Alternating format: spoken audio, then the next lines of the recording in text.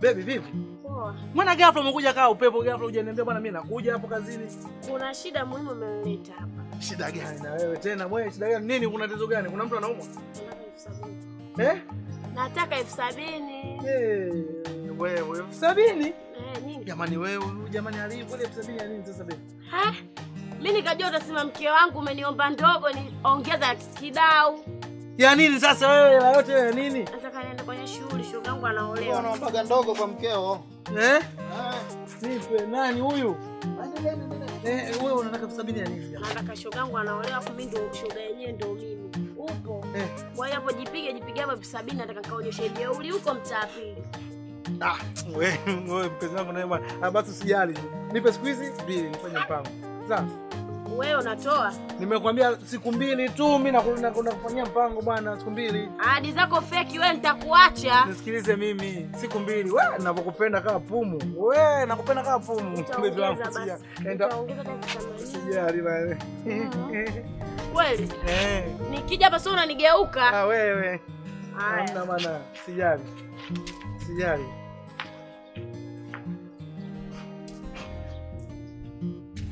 Bwana, 70,000? 70,000? Ndio. Tarehe za mshahara bado. Leo ndo kwanza tarehe 13. 70 unaitwa wapi wewe? Mimi mtoto wa kiume lazima nihangaike nifanye makalate kidogo mtoto aendelee kuishi. Usije kajiingiza kwenye mambo ya uizi. Wapi wewe? Unaja kuiba humu 70,000 leo na 70,000 leo naonga 70,000 usije kaiba. Wewe bosi, mimi wizi siwezi. Wizi naogopa wizi mimi bosi. Nina allergy na wizi. Nakumbuka kuna siku nilimwibia mama shilingi 800. Nilitokwa vipele mwili mzima. Vipele vinauma bosi, kwa sipendi wizi. Mimi nimetoka tu ili ujue kwamba mchongo wako wa kuomba 70,000 nimeusikia. Usijali bwana. Sasa ukaja nikikuta kitu chochote kimepungua ni wewe. Wewe, kinaenda wapi? 70,000. Kwanza kwa uzuri gani yule wewe? Anakuomba 70,000 kwa nini? Anataka hela nyingi kama hiyo, achana naye. Kwa nini? Mimi nikupe tu ushauri. Kuna hawa nani hawa wanawake wako kwenye haya madanguro haya. Wapi? Hiyo 70,000 unampa mwanamke mmoja. Wakati ukienda zako Kimboka pale unapata, ukienda Sewa unapata, ukienda Rambo unapata, ukienda Uwanja Afisi unapata, ukienda Mwananyamara pale kwa madereva taxi kwa kule nyuma kama unataka kwenda zako kwa Mtogore unapata. Tena ukiingia na hiyo 70 unapata madem kibao. Lakini nasikia kuna foleni kama madumu mnachota maji. Foleni wapi?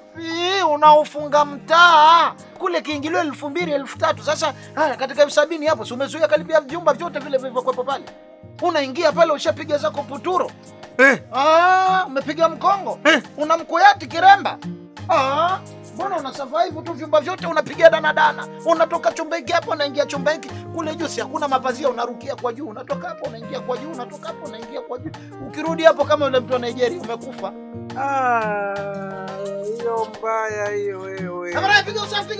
Hamna shida. Unanizoea siku hizi? Wewe bwana huko Kongo kwanza mbali. Unanizoea?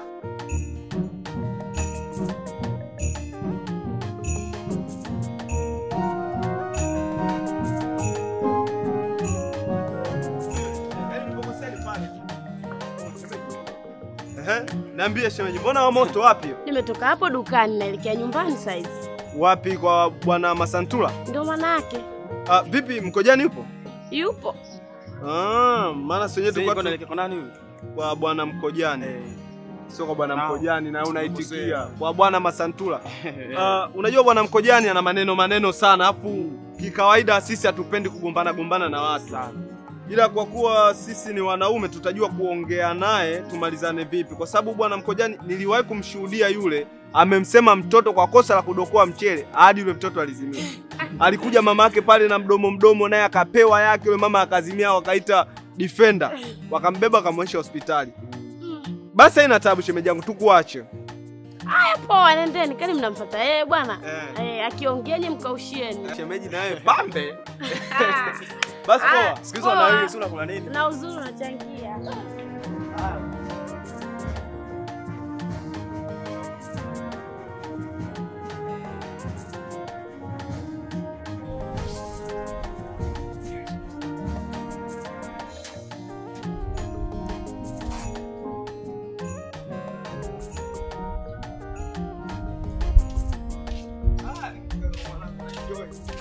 sio mchezo.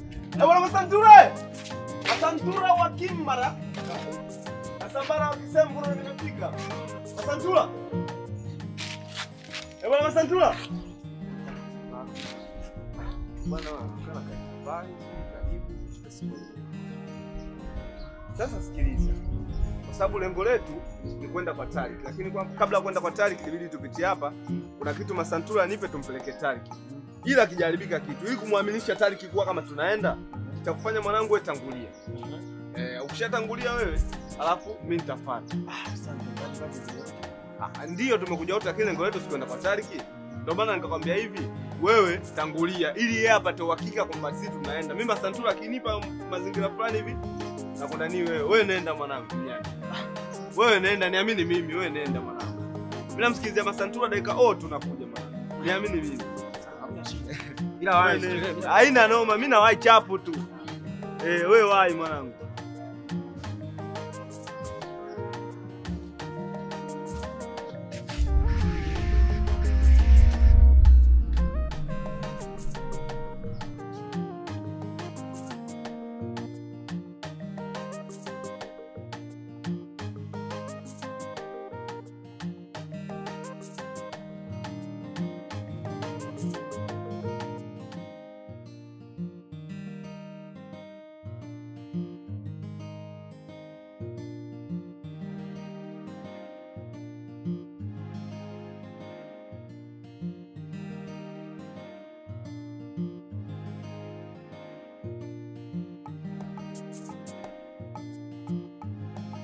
Sasa ndugu yangu ndio mwanangu aliadada kule ni tete kishenzi. We usiniambie. Na unajuaga mama yake kianzaga. Ndio. Tia karatasi ukachukue dawa zake zile.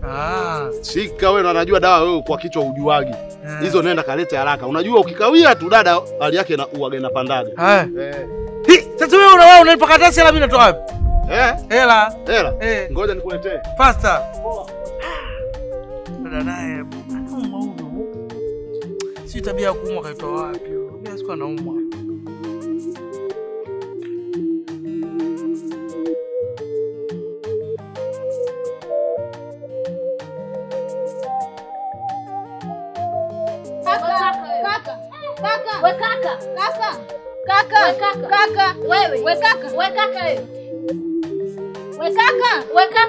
Wewe kapatwa na nini? Kapatwa na nini? Yaani toka alipokuja hapa, kaongea kidogo, kalala pana masaa mawili. Yaani ndio kalala mpaka sasa. Wewe kaka wewe. Wewe kaka. Umsiana. Wewe. Kaka. Nini? Wewe baba vipi bwana, muda wote umefika hapa unarara masaa. Leta karatasi bwana wewe, sio mnunuaji. Wewe mkuu nitaendea huko sasa kukuacha na nani huko. Hapo na nini? Wewe dawa iko wapi? Dawa iko wapi? Mimi nimekuamsha hapo. Kuamka uamke wala nini?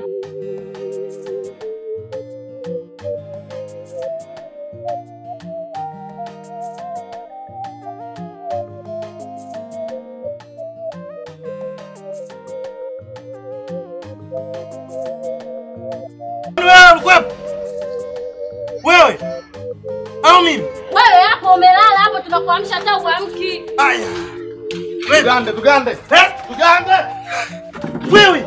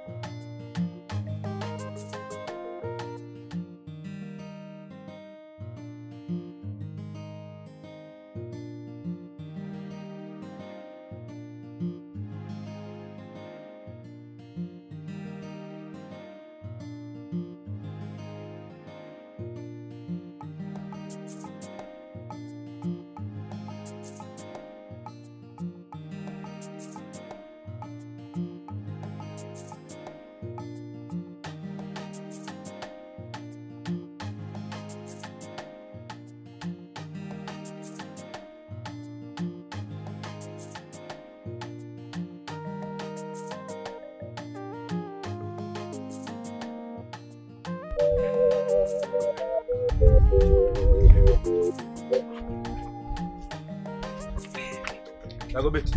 Mambo gani unafanya ya ajabu haya? Wewe mkubwa na akili zako. Tangu asubuhi kachukue dawa. Na unakumbuka mara zote hizi dawa ndizo zinakuwa zinamsaidia dada yetu. Kwa nini unafanya hivi? Yote huyo hapa huyo. Mimi uliponipa hela mimi nimetoka nje nimemkuta huyo amezagaa hapa nikamwambia kimbia, pasta kalete dawa. Kaenda kule nimekuta karara. Kwa nini umtume huyo?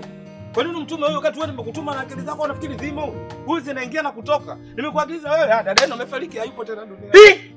Nenda kafa. Kama nini wewe dawa ndio umeataka wewe unaendaje unaenda kulala? Wewe unalala kwa muda wote. Unalala. Na hiyo ndio tumesababisha wewe mpumbavu wewe. Unaona sasa? Unalia nini bwana wote ukilia kufuka? Yeye ukimaliza kuja kusaidiana pale jinsi gani kuleta tumbaya. Sasa wewe nyinyi nawategemea.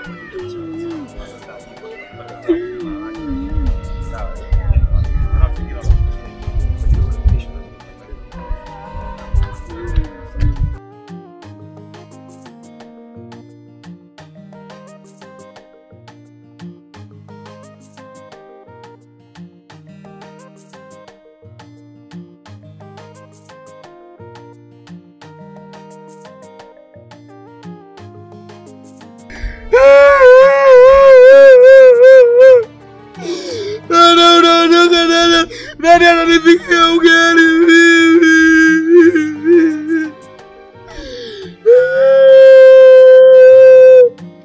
Nani alikuwa unanifulia vigo vyangu mimi vilikuwa vigo vichafu unanifulia wewe. Nani unaniacha na nani? Unaniacha yeye unataka tunapigana usiniamulie nani ataniamulia mimi nataka napigana yeye. Ulikuwa unaniamulia mimi nilikuwa najidai wakitaka kunipiga unaingilia kati. Hata nisaidia nani? Shoga yangu, ama kweli kuwa uyaone. Masantura shoga katoa mpya. Masantura sikatumwa dawa kazimia huko dukani. Haiwezekani. Kutakuwa na tatizo lazima kuna ndugu yake kuna mchezo anamfanyia. Yule Masantura atakuwa kaanza hii. Sio bangi, itakuwa ndugu zake kuna mtu anamchezea mchezo. Mama Masantura bangi, upo? Bangi ni wangapi wanavuta bangi? Washa kutokea na matatizo kama hayo? Wamelala kwenye maduka ya dawa mangapi? Shoga mtu akazinzia mpaka kwenye duka ya dawa, akazimie. Ndio maana nakuuliza, kuna wavuta bangi wangapi unaowajua wewe? Ushasikia wamelala kwenye maduka ya dawa? Kwa nini iwe kwenye matukio muhimu tu yeye anazimia? Kwenye matukio muhimu tu yeye anazimia. Likisha ile tukio mzima. Uone kama kuna tatizo hapo? Hilo nao neno. Bwana. Hayo mambo. Mambo ya ngoso tumwachie ngoso. Mimi naendelea na shughuli zangu. Haya bai ndio hiyo. Wewe kwenye kiboga. Mie tena? Wewe uko kutegea wewe. Nakuja bwana wewe. Bai ni buku. Poa.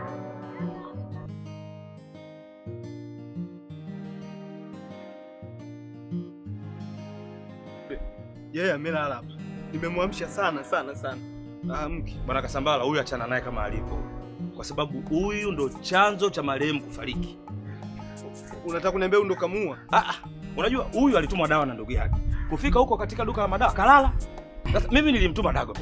Baada ya kumtuma Dagobe tukamtuma huyu. Kufika kule nani duka la madawa, baada afanye kile kilichompeleka, kasinzia. Sasa nashindwa kuelewa. Sijui amekula pono au pono sijui atakuwa amekula Valium. Huyu isije ikawa kifafa cha uzazi. Na si hajazaa bado huyu. Sasa mimi nafikiri huyu asiamshwe hapa. Kwa sababu anaweza akaamshwa hapa akaja akambuguzi marehemu kule akapata pressure akapoteza maisha kabisa.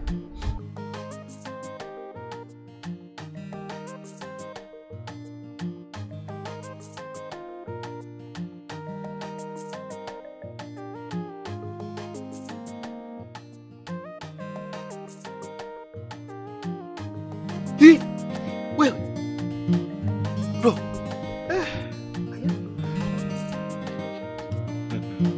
Vipi? Uko salama kweli? Salama kabisa. Ndio. Wewe jamani uko salama au? Mimi mzima bwana. Sasa una matatizo gani? Ndugu yangu wewe inabidi uende hospitali. Moyo mimi hata sielewi. Yaani ndugu yangu sielewi chochote sielewi. Wewe inabidi uende hospitali. Wewe utakuwa unaumwa. Kama utakuwa unaumwa haya magonjwa ya ghafla, gonjwa limekuingia tu. Yaani inawezekana wewe utakuwa unaumwa hata kifafa. Lakini kifafa gani? Unajua hata mwenyewe hapa sasa inabidi nijiulize. Hiki ni kifafa gani? Kifafa maana mgonjwa wa kifafa sharti adondoke. Wewe udondoki wala ni wewe umefika hapa umelia, ukalala umelala tena jumla umelala. Na mgonjwa wa kifafa mimi najua kitaka kudondoka saa nyingine anatoa povu. Wewe hamna hata povu. Sio la homo, sio la protect, hamna povu. Lazima apapalike hivi miguu hata atupe. Wewe hamna. Na hata kale kamlio kale cha pwi ambazo ukatoa mwenzako yuko karibu anaambukizwa. Hamna hiyo. Kwanza msiba vipi? Bwana msiba hapa sisi. Tumekaa hapa sisi tusikilizia wewe mpaka mwisho wa siku bwana watu wanasema bwana jamani tusikeni. Unajua si itikadi zetu haziruhusu. Ndio tusikelewe leo kwa sababu Mungu amefariki mapema basi bwana tusike. Kwa hiyo hapa ninapokuambia sisi tushaenda tumemzika dada tumerudi ndio mimi hapa nimekaa hapa na kusikilizia wewe kwa mtu. Umezika? Tumezika, tumerudi makaburini, watu wametawanyika, mimi ndio nimekaa hapa nikawa na kusikilizia. Ayaya.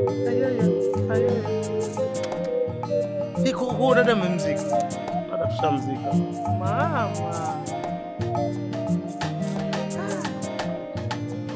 Dada tumemzika.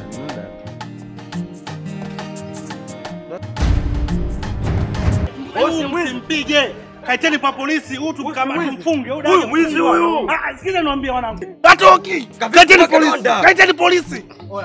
Kaiteni polisi. Fanyeni fasta. Huyu atoki nishamkamata. Nenda kuita. Fasta. Atoki huyu. Huyu atoki. Wewe unaiba kizembe. Unaibaje kizembe? Unafungwa.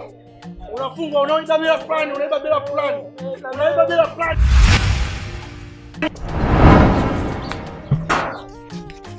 Mamba vipi huyu? Oya mamba. Oya.